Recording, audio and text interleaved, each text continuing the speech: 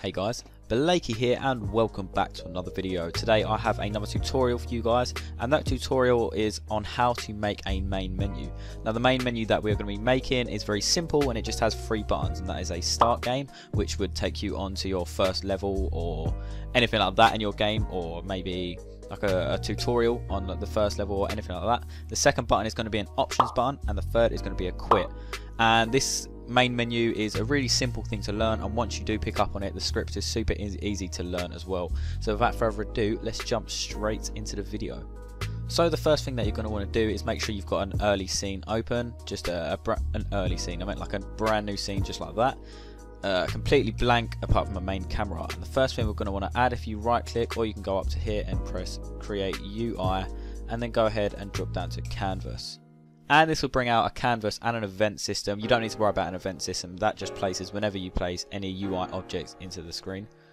The next thing you're going to want to do is jump down, click on your canvas and go to canvas scalar, and make sure you have it on scale with screen size, because this is an issue that many people face if you don't tick this. And when you have, say you've got a button down here, if we go ahead and focus on this using F, if you put a button here, but if the aspect is set to free aspect or different, or if it's bigger, the button will not scale with the screen, it will just scale randomly. And it is, I remember when I first learned this and it was the most rage inducing thing ever, until you learn that it has to scale with screen size. So make sure you do that, it's very important.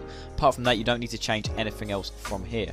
So the next thing that we're going to do, we're going to right click on this canvas, we're going to go to UI, and we're going to go to buttons. And with new versions of Unity, I think it's like 2019 and onwards, Text Mesh Pro is installed with it. If you don't have this option, go down to Windows, Package Manager. We can go ahead to this Text Mesh Pro over here, just like that, and go ahead and install it. But yeah, like I said, it should be already installed. So anyway, going back to your canvas, go to UI, button, and we're going to go ahead and choose Text Mesh Pro for today. And you can see that it brings up a little button in our screen just like that. We're going to go ahead and look at the text on this, and we're just going to drag our button all the way to the top here. I'm going to leave it like that. Maybe we can resize it just a tad, just like that maybe. And we're going to rename this to Start. Just like that, and you can see the font is a little bit cropped, so go ahead and change the font if you want to. I quite like this banger one, this looks pretty cool. I'm going to change the scale of the button just like that. Now you can see that it's slightly off, so if we can go ahead and click on the button, we go up and we click on this. Go ahead and hold down Alt and then press center, and it will center your button to the center of the screen right here, just like that.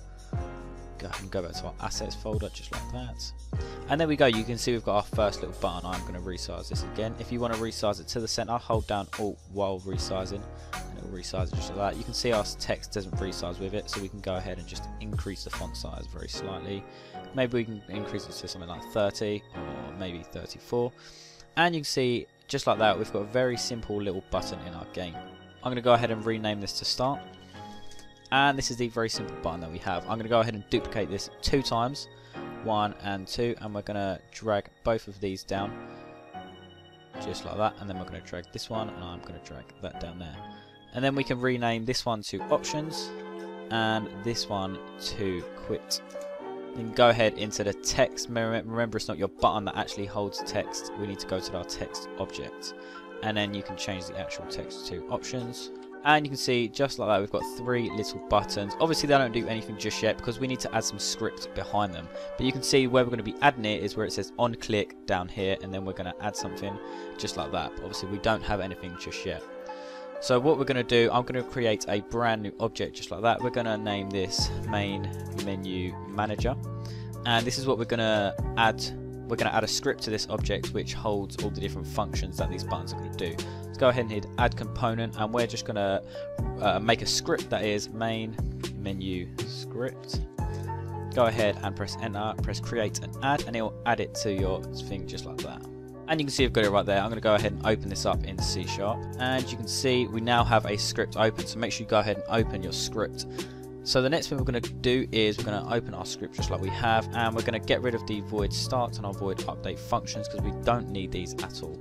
So what we're going to do first is we're going to make a public void, and we're going to label this, call it start function. Make sure you put your 2 curly brackets, and then just like that you've got open function, and we're just going to simply put scene manager, but you can see that it doesn't type up, and that is one thing that we do need to do. We need to go to the top of your script and put using Unity. Oh, if I could spell that would help. Engine.scene management. Without this Unity engine.scene management, you won't be able to change anything in your game regarding scenes and switching scenes and stuff like that. So make sure you do not miss that bit at the top. Go back down to your scene manager. I'm going to restart it just to show that it shows up. Scene manager, and you can see that we've got it now. We can choose scene manager.load scene, and we're going to go to, so I've got some other scenes in my game. This is just a very simple game, and you can see I've got an error there, but that's because we haven't finished. So you see I've got level 1, level 2 and level 3. So we're going to put the syntax of level 1, so you can see it's just level 1 with a capital L. So we're going to go into this script right here, and we're just going to type in level 1. Go ahead and put a semicolon at the end of that, and I'm going to show you what that looks like. Once we wait for this to load, that little error should disappear in the corner. Now what we're going to do, we're going to go to our canvas, start button, and we're going to scroll down, and you can see I've got a little object here. We're just going to drag in our main menu manager object into this, and then we can go down to function, main menu script, and we can go to that start function. Go ahead and save that. And now if we click on our start button, it will take us to our new scene. This is just a little level I set up for a project I had in the past. If you want me to do a tutorial on this spotlight, go ahead and give me a comment down below. Anyway, back to our start functions and our other buttons. So you can see that that works exactly how we want it to work, and that takes us to our new screen. The next one we're going to do is options. So this is slightly more complicated, but you still should be able to do this just fine. So what we're going to do, we're going to go ahead and create a new object. We're just going to call this start menu, and this is where all of our buttons for the start menu are going to be held in this start menu. We're going to close this down, we're going to duplicate this object, and we're going to call this options menu. And you can see we've got the same stuff here. Go ahead and click your start menu and just disable this, just so we can see what this looks like. And maybe in your options menu you're going to want to have, if we get rid of that and we get rid of that, we just want to have a start button, but we're going to relabel this to back, so that, and then we've got a little back button. And I'm not actually going to add anything to this, but I just want to show you how you would get an options button up. So if we go to UI, and maybe we want a slider, which this could be our volume slider. I'm not going to change anything about this, but I just want to show you this is what it would look like once we've done that. So if we go to our back button here, so actually first we'll do the start menu.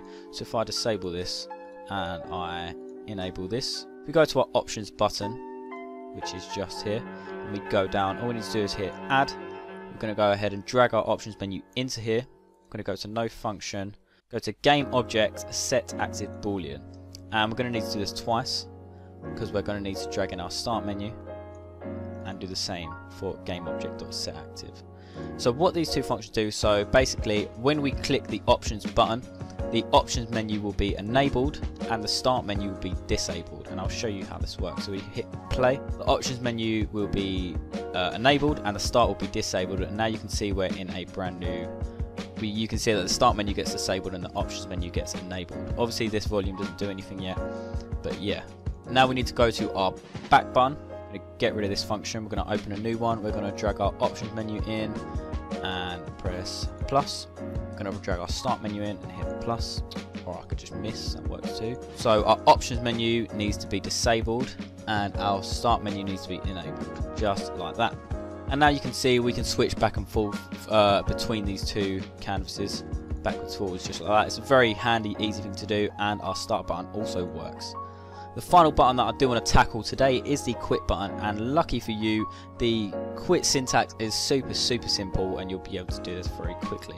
So what we're going to do, we're going to go ahead and make a brand new public void, and we're just going to call this quit game. We're going to open this up with curly brackets, and all we're going to need to put is application.quit, two brackets, open and close, and put your semicolon, and that is all we need to do. Now we can go to our quit button in Unity, scroll down, drag our, what we should do before that is go to it and hit plus, just like that. Go ahead and drag our main menu in, go ahead to our main menu script and choose quit game, And what you'll see in the editor, you won't be able to see an effect, but that is because we haven't built the actual game. If you was to go ahead and build the game and you press quit, it would in fact close the game, because that is the exact syntax that you need.